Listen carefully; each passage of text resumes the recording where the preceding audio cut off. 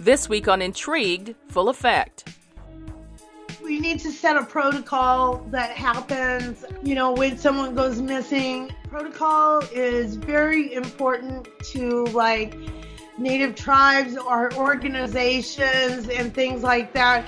We all have a certain protocol that we go by. That needs to happen, with these cases. We may not find the killer, we may not find where our loved one went, but when we interview these families and they focus much more on the story and celebrating life and how the person really was when they were here. I'm Chandrea Thomas, and welcome to Episode 4, Part 2. In this podcast, I talk about curious cases, disappearances, and other stuff. And today, I'm continuing the conversation about the 2017 disappearance of 20-year-old Ashley Loring Heavy Runner on the Blackfeet Reservation in Browning, Montana.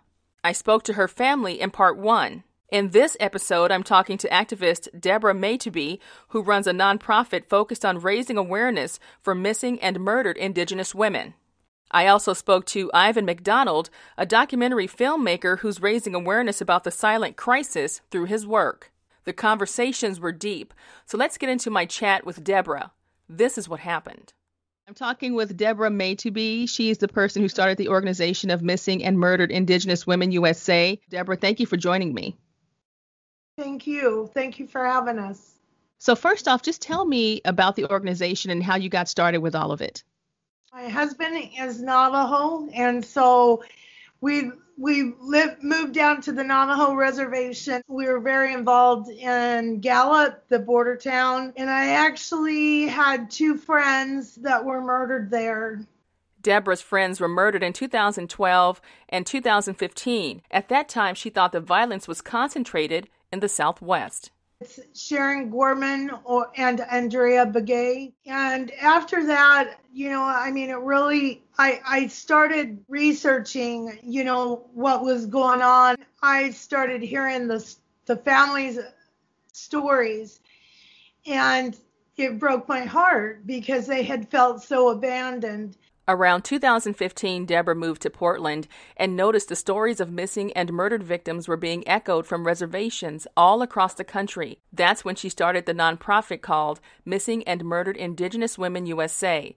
The goal is to help families who need support. The worst reservation in the United States is like a 2-hour drive from us. That really got me going, and we started the page in 2015, to create awareness. After the first year, we realized that there were literally thousands of these families out there. I always tell all the families, people care, they just didn't know. And that's what we're seeing. People do really care. But that's how we started, was out of the deaths of my two friends. Deborah also says that more people should be aware of the silent crisis. It was just literally thousands of people out there with no idea of what was going on in their child's case, no investigation, no searches. From what I've been learning from people who I've been talking to about this particular issue of missing and murdered Indigenous women and men, that's the other part of it too. Hey, yes, is that, yes. Yeah, absolutely, is that they feel as though whatever legal system you guys have in place on the reservation seems to not be working for them. That's what I'm gathering from these conversations. Yes, and it's not just a couple. It's like every family has the same story. When my first friend got murdered, when Sharon got murdered, others around us weren't even reacting. And I was like, what is going on with you guys? Sharon's gone, and we need to try to find justice and all that. And there was just no expression of anything. And that's when I realized that they were used to this. They shut off emotionally from it because it happens all the time. When you say it's the norm, it's become the norm, do you have any type of statistical information that goes along with that, or any numbers that go along with what's happening on the reservations across the country? Well, this is the thing. It's as far as statistics go, the federal government keeps no statistics on us at all, on crimes against us or crimes committed in Indian country. And so, what we're having to do right now is actually create our own databases. And my son's got a program that he's getting ready to launch that will allow people across the country to log in and add the missing and the murdered. So when it comes to the cases like Ashley Loring, that's one of the cases that I'm looking at right now. What do you think of when you hear Ashley's case? It almost sounds as if, through conversations that I've had, is Ashley's case is one of many. That it's something that's commonplace. Like you said, it's the norm. And I'm like, that's not the norm. It shouldn't be the norm for anyone. Yes, and I agree. And regarding Ashley Loring, and excuse me if I get a little choked up on Ashley, because her sister Kimberly and Lissa live here in Portland. And so we actually know each other, face to face. They've came to meetings that we've had, regarding a new program that we're starting, and then sit with us at powwows and things like that. And to see what they've been through is one of the saddest things I've been faced with, because in their case, Kimberly has searched over 100 times on her own, oftentimes going up and not even having enough food to eat, only having enough money for gas, to get up on the mountain. Ashley's name is really out there. That's all because of them. They're fighting, they're fighting hard. Is there a common denominator, you think, between all of that? Is it something that's kind of, people have become culturally numb to what's happening? What do you think the major issue is? Well, I think the major issue, within our own behavior is, it's like, I'm a sociologist, and we have known in the last 2 years that historical trauma runs in a bloodline. It's passed down through DNA. Historical trauma has a lot to do with the way that we're behaving. During my conversation, I found out some interesting facts about the reservation that I never knew. On these reservations, those are not reservations that are owned, by the tribe or anything like that. They don't belong to them. And the feds are in charge of all the law enforcement. Anything above a misdemeanor is given straight to the feds. If people know that they can get away with murder, they're going to do it. And especially when they've set the stage by not only are missing and murdered not being acknowledged, they're letting drugs run onto our reservations. We are seeing a link to methamphetamine in about 2/3 of these cases. What do you think is a solution to the issues that are plaguing the reservation? Well, I think we need to set a protocol that happens, when someone goes missing. Protocol is very important to Native tribes or organizations and things like that. We all have a certain protocol that we go by. Well, that needs to happen, with these cases too. If this, and this happen, well, this needs to be done. Deborah also talked about Savannah's Act. The 2017 bill basically says the Department of Justice has to keep track of missing and murdered Native Americans and improve justice protocols on the reservation. At this point, the bill is stalled, but there are plans to reintroduce it later on this year.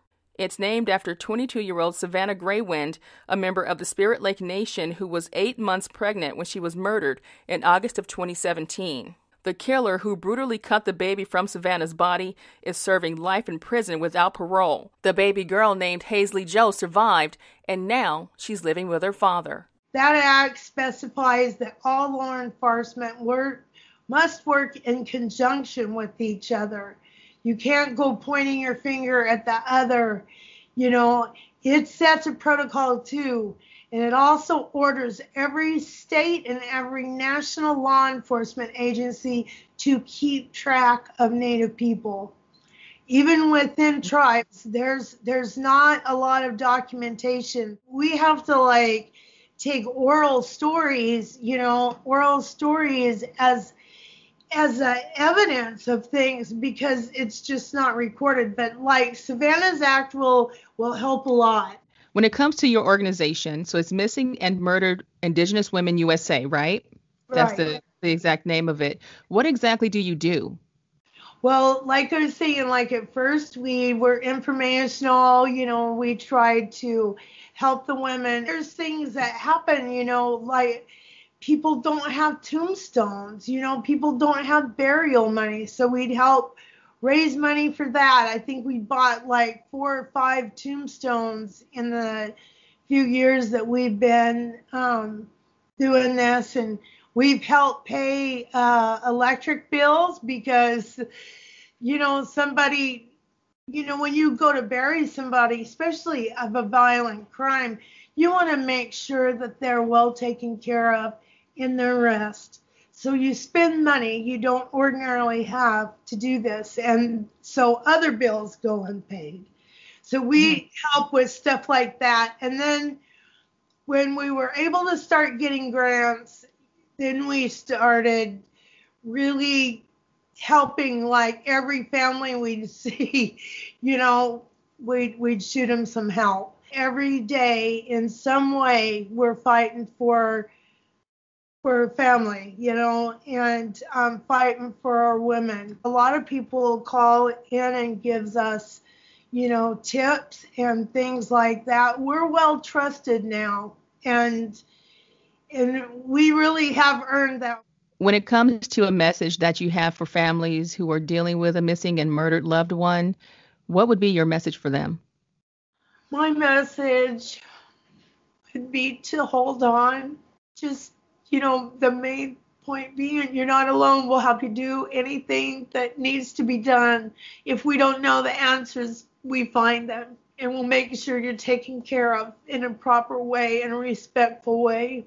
A 2016 study about violence on Native women by the National Institute of Justice says at least 84% have experienced some violence in their lifetime. It also says that 56% are victims of sexual violence. Any hopes for the future? Well, we've got a program that we just started this summer. It's called Staying Sacred. And it's a preventative program for young women and girls from 10 to 18. Our hope and our main purpose in Staying Sacred is to be the light that we didn't have when we were sexually assaulted or were, going through all these things, and empowering people is that's one of the most sacred gifts that you can give someone, is to let them know they do have power, that they are heard. Our hope is, by the time these little girls have children, we want this to be just a very, very bad memory in our history. And that leads me to my second activist, Ivan McDonald. He's raising awareness for his people through his work as a filmmaker. His latest project is called When They Were Here.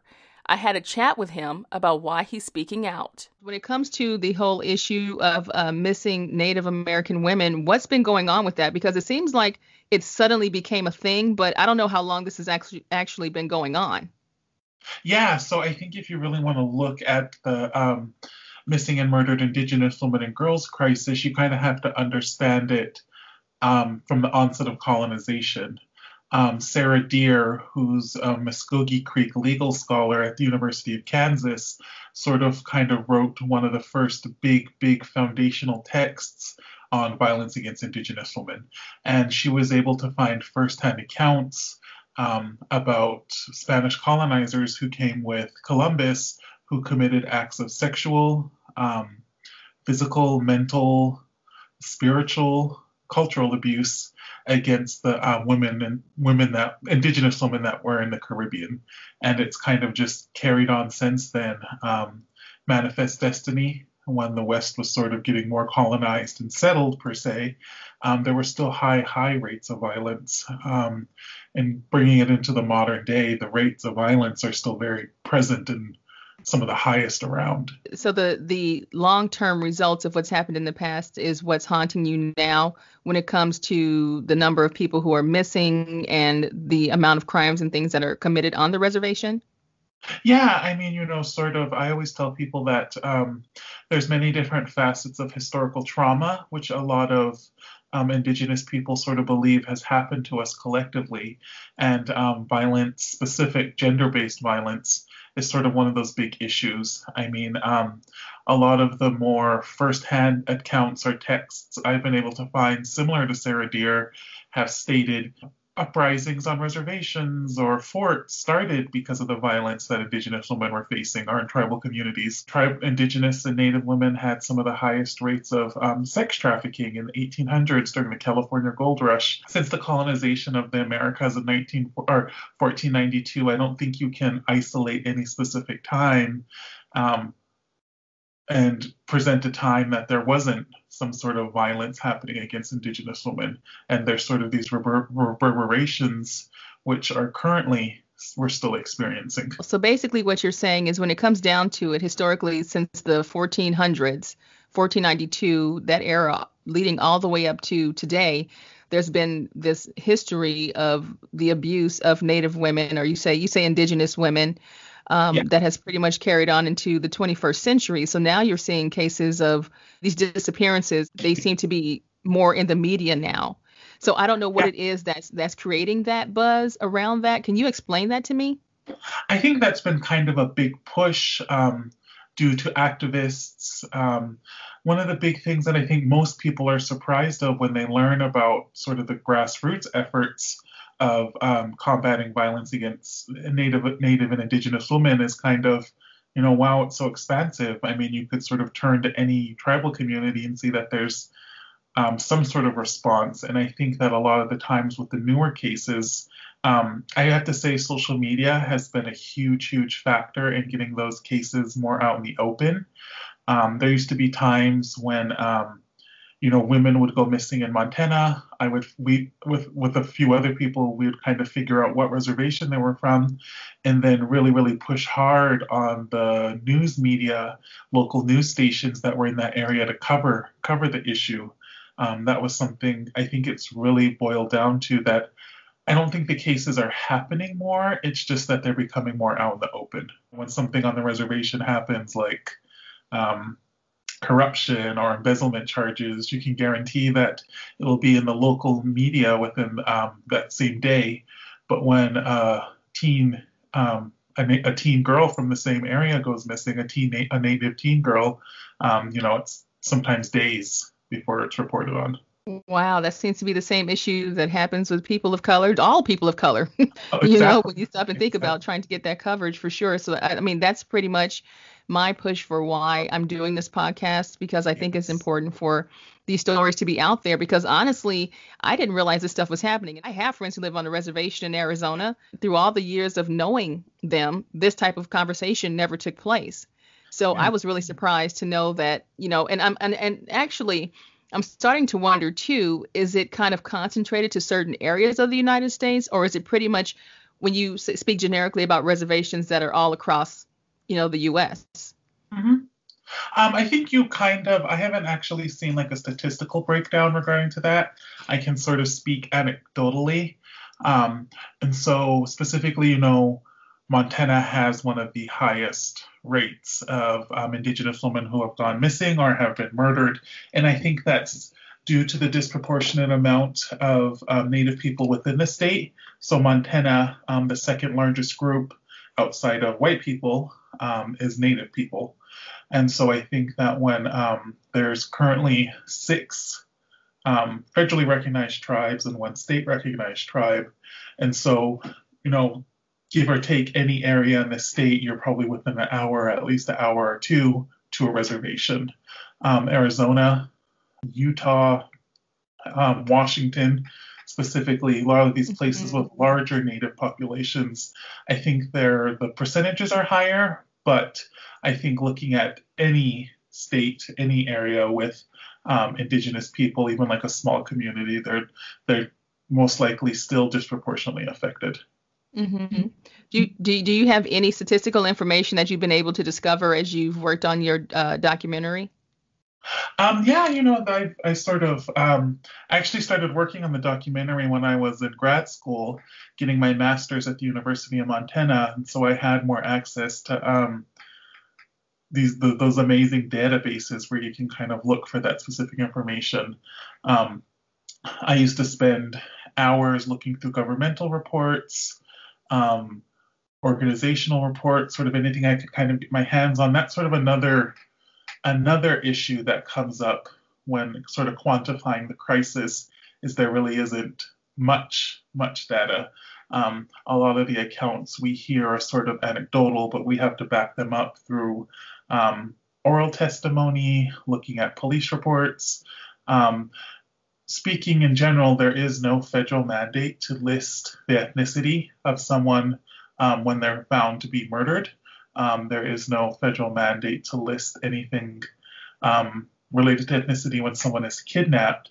And so trying to find statistics, really hard, cold, like these are the statistics, this is what's happening, is sometimes hard. But currently within 2018, the last numbers I saw, there was over 600 active cases of missing Indigenous women within the state or within the United States. That was from the National Crime Information Center, but they have over 5,000 cases, but there was only 600 that were active, over 600 that were active. Some scholars think that number could be 3 to 4 to possibly even 5 times higher, but because data isn't accurately tracked, it's sort of hard to quantify. Within Montana specifically, Indigenous women and girls are probably around 3 to 3.3, 3.5% of the population, but hover anywhere between 30 to 40% of those deemed missing by the Montana Department of Justice. Wow. Okay, so let me get this straight. So while the percentage is 3% within Montana, but the number of missing persons cases when it comes to that state is 40% Indigenous women, just so I'm clear. Yeah. So it usually hovers around 30 to 40. I get those numbers from the Montana Missing Persons Clearinghouse, which is through the Montana Department of Justice. So I tend to go in every 2 weeks, every month, and sort of calculate my ratios and figures. And I think the last time I did that was at the beginning of December, and the number was, I think, around 33% of those deemed missing. Those are ones that have just had police reports filed. They've been entered into Department of Justice databases of Indigenous women. So, still very much disproportionate in the state. Wow. So what do you think is happening? Do you think these young women are being trafficked? Do you think people are murdering them, or they're just running away? What have you guys come up with? I don't think you can pinpoint it to any specific because it kind of runs the whole gamut. We've heard stories of women who have been trafficked. I think there's this interesting fact, sort of, and again, this is just anecdotally and from my own research I've done. There's a bit of this women and girls who go missing not on their own accord, who are kidnapped, murdered, but there is also this possible other subset group of women who go missing on their own. So they leave the harsh environments of reservation, the historical trauma, sort of those oppressive systems that are in place. They can sometimes leave that on their own accord, but a lot of the times when they do leave on their own accord, the situations aren't very safe. So currently on my own reservation, on the Blackfeet Reservation, there's a girl who just went missing probably within the last 2 to 3 weeks. And she was kidnapped. And so there's some talk. Yeah, there's some talk of whether she was whether she willingly went with this person and was kidnapped, or she was just kidnapped in general. And I think that's a lot of the things you can kind of break it down and put it into one group, but it's still the fact that a lot of these times these women are going missing due to factors that are a lot of the time out of their own control. So you and your sister decided to do this documentary to hope to put this whole thing together. What is it that you're actually focusing on? What is the premise behind what you're doing? And how long have you been working on it? When will you be finished? I'm asking all these questions. Yeah. So we actually began the project last year. I was kind of looking for, it was actually while I was still in grad school, we had to do a project on, for one of my classes, what kind of social impact project can you do? How can you affect a large percentage of your community, educate them on a topic? And so, I come from a sort of more academic research background. So I was like, well, I'll write an article, I'll get that published, da da da da da. But when I decided to focus on missing and murdered Indigenous women, I was like, if I'm going to get this information out and disseminated, the people who need to see it aren't going to get the information from some academic journal. They have to pay $30 to access. And it's also a very personal issue. In 1979, our cousin Monica was kidnapped and murdered on the Blackfeet Reservation. She was kidnapped from her elementary school and later found frozen to a mountain on the outskirts of the reservation. Ashley Loring Heavy Runner. Wow. Yeah, Ashley Loring Heavy Runner, who's currently missing. You spoke with her sister Kimberly. That's another one of our relatives. When we were first sort of starting this project, I spoke with some family members, and just off the top of their heads, they could come up with at least 4 to 5 family members who would fall under the umbrella of missing and murdered Indigenous women. Wow. And that's since like the 1970s. You said when you're from the young girl that you said that was found. In the 1970s. Yeah, she went missing. She went missing in 1979, and was actually found a few days later. Did they ever find out what happened to her or who did that to her? No. I remember we actually interviewed our uncle for. When we began research, we interviewed our uncle to sort of give us a foundation of, how does this happen? How do families deal with this? And when she first went missing, it was kind of, she wandered off with friends. She'll be back. She sort of, she's just hiding out for a time. And, this was a 7-year-old. And this was in the middle of winter on the Blackfeet Reservation, which is a very, very harsh environment at that time. And so my aunt and uncle weren't really able to file a report till a few days later. And when they did finally find the body, it was actually one of her uncles who found her. They had to form their own search party. The FBI came in and investigated for 2 weeks, left. My uncle says he never heard from them again, but off and on, my aunt reportedly heard from them. They would call her every few years. Oh, we have some new lead, possible DNA. We're going to exhume her body and test. And, she would never hear from them again until 8, 9, 10 years later. And so that's really kind of trying to understand our own history and experience with it. It has sort of become like a big part of the project. And my sister, she even speaks of that, the fact that she's a woman, and statistically speaking, she's more prone to have some sort of active violence committed against her. And she sort of always, whenever we do talks or interviews or presentations, she talks about her own trying to grapple with that and really understand of like, well, why is this a reality for me? What is this way to the world for me? It sounds like, from what I'm gathering, there's a lot of pain too in having conversations with Ashley's family. They spoke with a lot of emotion, and it sounds like it's just a painful thing that consistently happens. And it's like people, from what I gather, feel like they're alone in some capacity, or that they don't have any recourse, or that they need help and they need to know where the help is. Do you get a sense of that? Have you encountered that? Yeah, I mean, anytime we've spoken with, interviewed a family, a lot of the times families don't get that justice they seek. We did a presentation a few months ago, and we sort of talked about that, justice for Indigenous people doesn't always look the same. So we may not find the killer, we may not find where our loved one went. But when we interview these families and they focus much more on the story and celebrating life and how the person really was when they were here, which kind of grew into the foundation for for the documentary, which is called When They Were Here. We sort of bring up the fact that we know this crisis is real. We don't have to make it real for anyone. Our work kind of focuses on, well, how do we celebrate the life and the resiliency and the survival aspect of these families who go through a terrible, terrible loss like this. So we focus on oral history, remembrance, those more indigenous forms of remembering. Mm-hmm.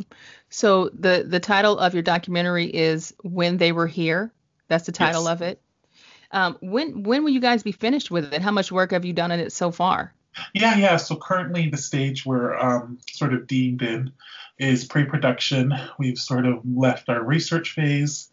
We have begun to look for some funding. We found some funding to sort of help us move us into the next production stage, which is the big one when we be doing most of our filming. But we're hoping to get enough funding to hopefully start shooting late spring, early summer. That's sort of when the weather specifically will be a bit more agreeable.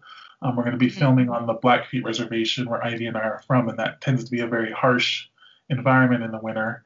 And so we're going to be filming sometime, hopefully, late spring, late summer.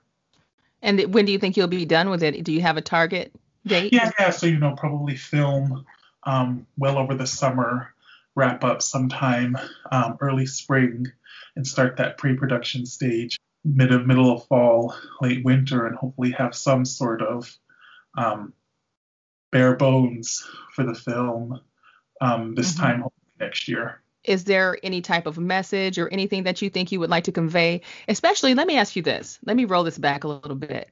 What do you think are the biggest misconceptions about Indigenous people, Indigenous women in general? What would you say that would be? I think what I've been finding, specifically researching this topic, so often from specifically, non-Indigenous people, we're sort of told, well, you guys are doing that to yourselves. Why are you trying to make this big issue when you need to work on your own communities? And I always have to tell people that statistically, in reality speaking, Indigenous people are sort of the only ethnic group where a large proportion of the violence that's committed against us is from non-Indigenous people. There was a landmark study from the National Justice Institute probably about 5 years ago or so that showed that 90% of the acts of violence that are committed against Indigenous women are from non-Native men.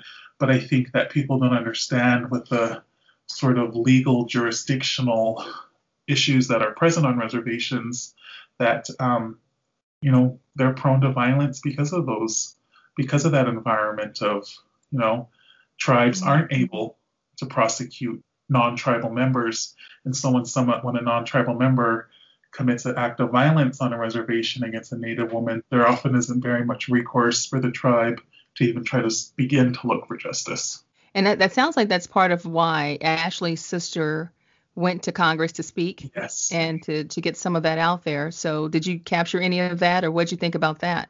Yeah, no, I thought it was a really beautiful, beautiful message from Kimberly. Kimberly had to pester, had to contact, had to leave messages to get the FBI involved for well over 9 months. By the time the FBI did get involved, Ashley had already been missing for almost a year. And that kind of plays into a lot of these cases of when someone goes missing on a reservation, there's this fumbling around of, well, who's going to investigate that? Did they go missing on the reservation? Did they go missing off? The person who possibly made them go missing, are they Native? Are they non-Native? So there's this push and pull and back and forth. And the people who are left to deal with all of that are the families whose loved ones do go missing or are murdered. And so I think Ashley provided that real heartfelt testimony. We've actually been on a search on the reservation with Kimberly, and she's not going to stop until she finds some sort of justice for her and her family. And I think that's so often the case that that's what so many families are left with. How do we find our own justice? Mm-hmm. And what I also read recently was that there was a body found on the Blackfeet Reservation about mid-December. Did anybody say anything about what's happening with that at this point? Yeah, no, the last thing I had heard was that the body was sent to the FBI headquarters for testing, some sort of DNA testing, but I haven't heard much. Yes, they're not saying how long the body's been there. No, nothing about the condition or anything like that. Yeah, no, I just heard that it was found at the more southern edge of the reservation, and so that's sort of all the information I've heard. Mm-hmm. Is there anything else that I didn't ask you about that you think people need to know? Yeah, I just think there isn't a Native person, a Native community, a Native reservation that doesn't have some sort of story of a loved one, a loved mother, daughter, sister, aunt, cousin, next door neighbor who's been either murdered or missing. I think anytime you could pick a reservation at random, and you'd be able to find someone who has some sort of story to share. And I think that's just something people don't often get when they sort of begin to look at the crisis. What do you think would be the biggest lesson that will be learned from this documentary? I think it could just be, this crisis has been, 500 years in the making, and it hasn't really slowed down since those first ships arrived off the coast of the Caribbean, and really trying to understand why the structure or the foundation for justice for Native people, why this structure's been built for us, but we had no hands in making it, and why so often we fall through the cracks of that structure. Mm-mm. Very insightful, very insightful. All right, Ivan, thank you very much for taking the time to talk with me. I know you have a lot of work to do, and I will be keeping an eye out for your documentary, When They Were Here. I love that title, by the way. That is an excellent title. Yeah, celebrating the life of the person, how they were when they were here. Absolutely. Thank you, sir. Thank you. When it comes to my final thoughts about this episode, I have to say that my eyes were opened. Just when I thought I had a good understanding of the reservation, I realized that I had a lot to learn. Now I have a better understanding about the historical and deep-rooted plight of people living on reservations all across the country. I learned that some feel invisible and helpless, and they're not getting the justice they deserve. They want to be heard. They also want people to know that they will no longer stand for injustice. And you know what? I'm so glad I did this episode, which is actually one of the longest I've ever done in my series so far. There was so much to learn, so much to hear, so much to absorb, and it was time well spent. So what do we do now? I think it's important for us to pay more attention to what's happening outside of our own bubble and to get a better understanding of the world around us. If you're curious about a culture or a religion, all you have to do is ask a question. It's as simple as that. I want to thank the Loring family, Deborah Maytubee, and Ivan McDonald for sharing their insight on this important story. Thank you. If you have any cases or disappearances that you want me to check out, just message me on the Intrigued Full Effect website or via email at intriguedfulleffect@hotmail.com. Until next time, be safe and stay true.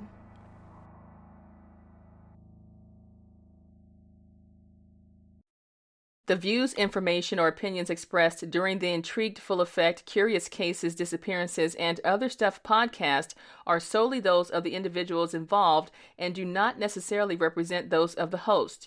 The primary purpose of this podcast is to educate and inform. The host of this podcast assumes no liability or responsibility for any activities in connections with opinions shared in the podcast. The podcast and blog associated with it shall not be used in any legal capacity or as a basis for expert testimony. No guarantee is given regarding the accuracy of any statements or opinions made on the podcast or blog. This podcast uses copyrighted materials that were fully authorized by the owner. Music by Pond 5.